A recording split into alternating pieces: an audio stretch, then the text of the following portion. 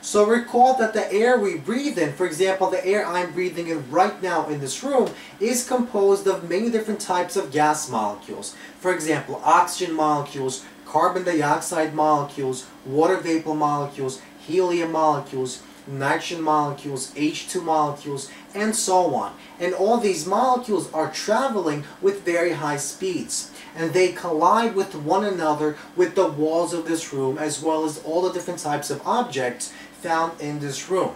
So what happens when I take any object, say this battery, and I raise it and I let go?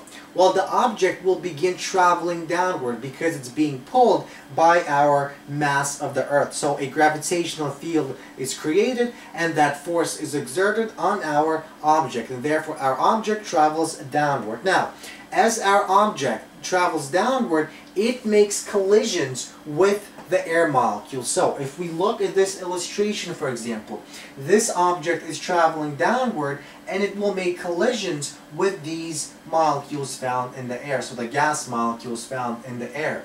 And that means these collisions will create forces on the object, and these forces will be in the opposite direction of velocity. So if our object is moving downward, the forces created on this object by the air molecules will be in the opposite direction, and that means these forces will slow down our object. Now collectively, all the forces exerted by all the gas molecules is known as air resistance. So it's exactly what the word implies.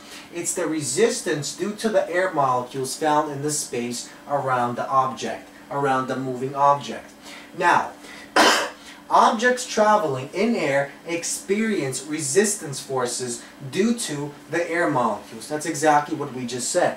Now, so far, we spoke about projectile motion, and we neglected air resistance. But air resistance does exist in everyday life, so it's important to study what air resistance is and how it affects the motion of objects. So let's examine 3 factors that affect our air resistance. So let's look at the first one, velocity, or simply speed, the magnitude of our velocity.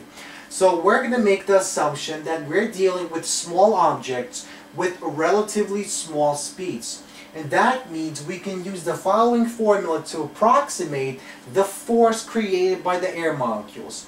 Now this force is known as the drag force, and it is the resistive force felt by the object due to the gas molecules found in the air.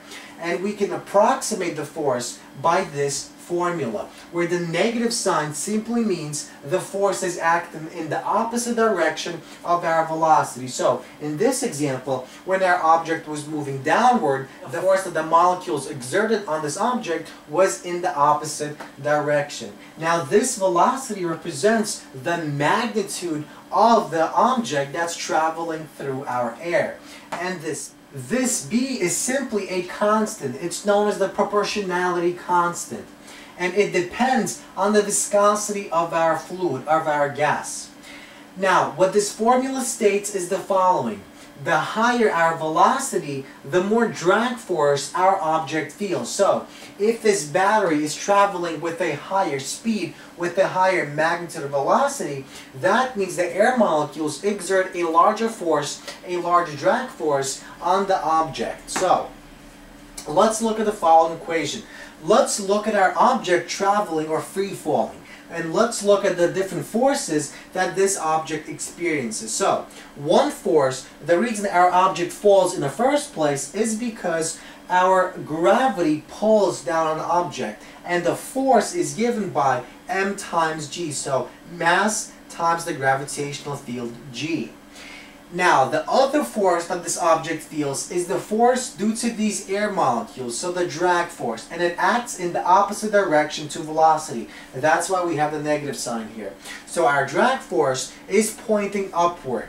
So at any given time, our object in free fall can accelerate. And its equation is given by the following formula, where the net force on the object is equal to our force of gravity minus our drag force. and this is equal to, simply we take this formula and replace it, we plug it into here, and we get mg minus b times v.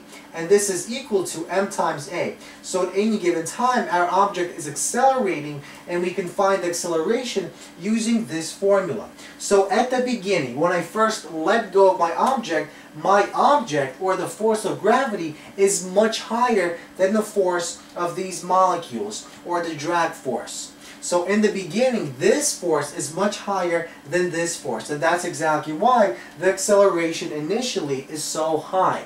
Eventually, however, when our object reaches a large enough velocity, the drag force will be the same as the force of gravity. And at this point, our ma becomes 0. At this point, our object is no longer accelerating. And this velocity is known as terminal velocity.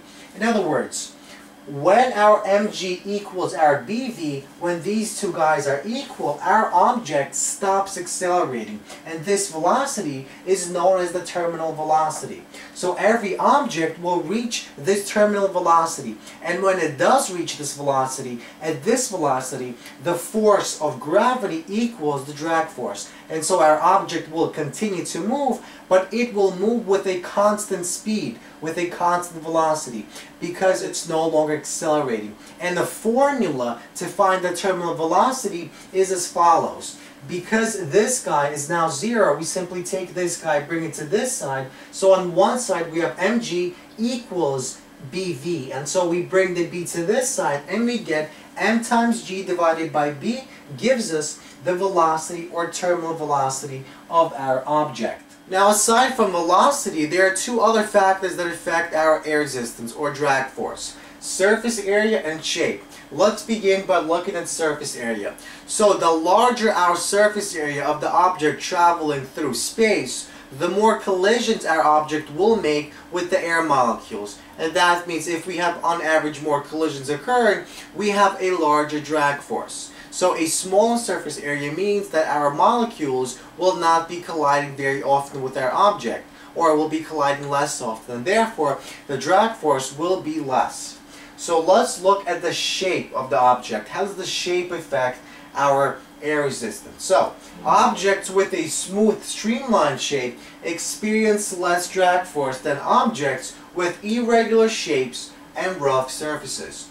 And you've experienced this if you ever stuck your hand out the window in a moving car.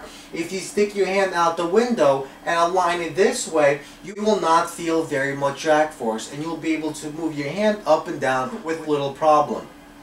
But if you switch your hand this way, if you change your position and shape to this shape, you will feel much more drag force, and in fact your hand might go flying backwards. And that's because you're changing the shape of your object. Now that's actually exactly why parachutes are able to sustain people in air. The reason that a person survives when jumping out of an airplane is because of the shape of the parachute. The shape allows a large drag force, and so a large drag force means a very small velocity.